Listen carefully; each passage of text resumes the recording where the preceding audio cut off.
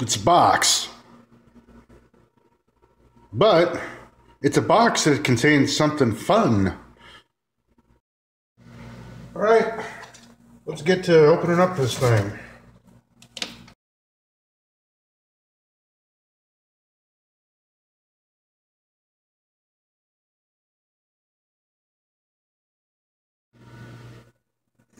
Hey, okay, so here you go. We got the little box out of the big box. And what you're seeing here is the Ubiquiti Edgerouter X. It's a 5-port router. It's got PoE capability, gigabit ports, and is supposed to be able to deal with my little buffer bloat problem, which is a common problem among people with DSL connections. I have a very bad buffer bloat problem. I've seen up to 500 milliseconds delay of buffer bloat, which just kills things like live streams or even downloading, large files, a gigabyte in size or more, that kind of thing. Also impacts my line speed. So what I've done is I did a little research and found out that there was really 2 routers on the market that could deal with the buffer bloat problem using something called SQM. And SQM alleviates buffer bloat really just by clearing out the buffers a little faster and not allowing that latency to build up.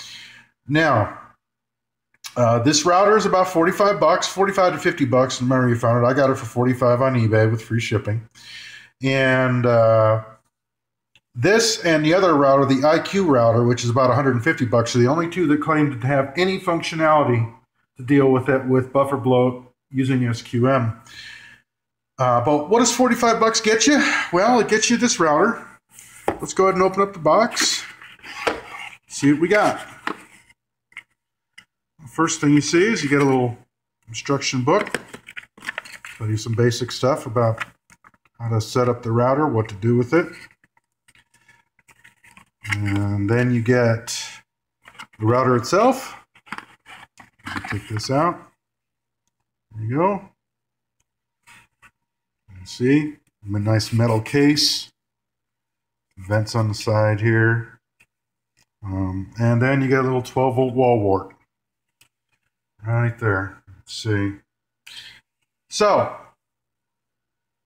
it's a 5-port router, but you're going to use one of those ports for your WAN port, of course. Of course, you can set any port you want to be the WAN. That's one of the things. This is a very configurable router. In fact, it's both a plus and a negative because unlike most consumer routers, you're not going to get much out of it if you don't dig into the nitty-gritty details, kind of like Cisco equipment.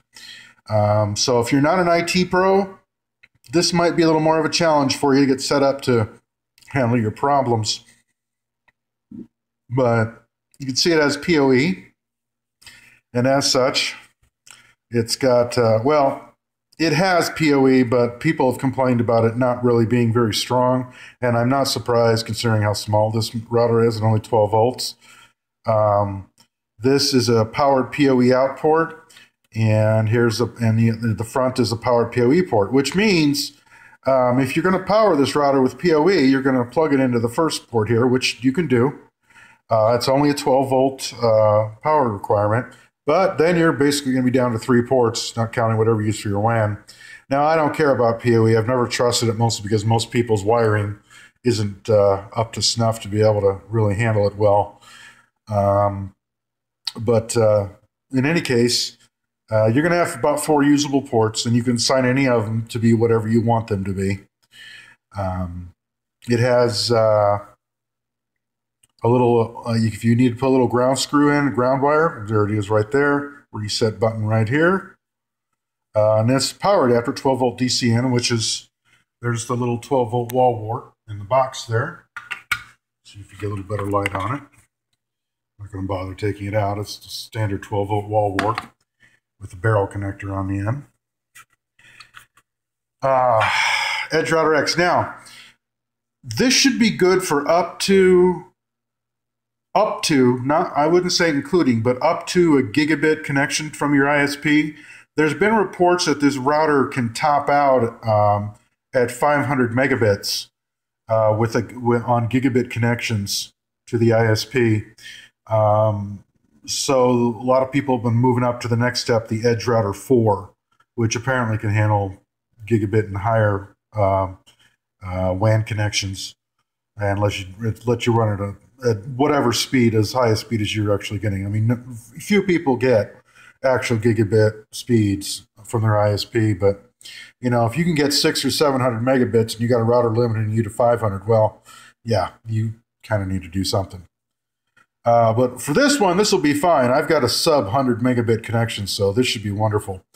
And the thing is, with lower speed connections, things like buffer bloat and that become even more of an issue, just because you have limited bandwidth to start with. You don't need anything else hammering it.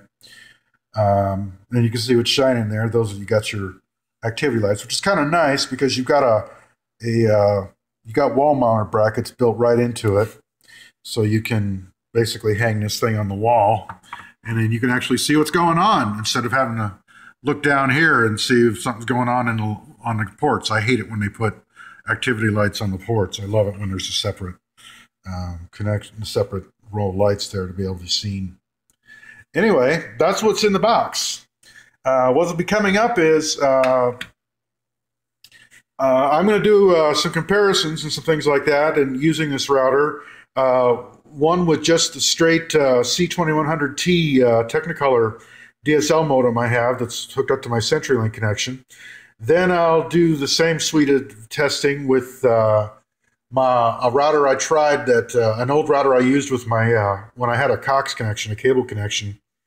That was TP-Link RL860 router that I tried it out to deal with this buffer bloat problem. It helped a little bit, but it ended up dropping my line speeds down about 15%, which wasn't very helpful.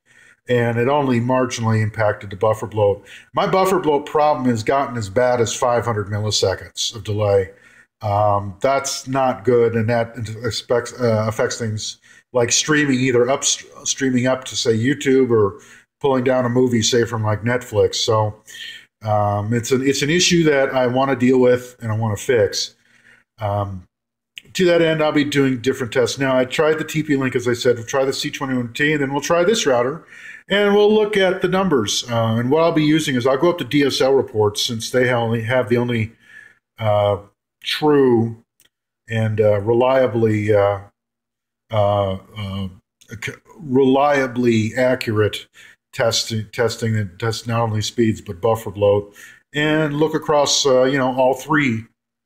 But for now, that's the end of this video. That's I just wanted to show you the unboxing and what you get for buying the Ubiquiti Edgerouter X for 45 bucks. Oh yeah, one other thing I should mention: there's people. Not only does the PoE thing seem to be an issue for people, apparently this thing can run really hot, which makes sense because it's a metal case, which means it's basically one big heat sink.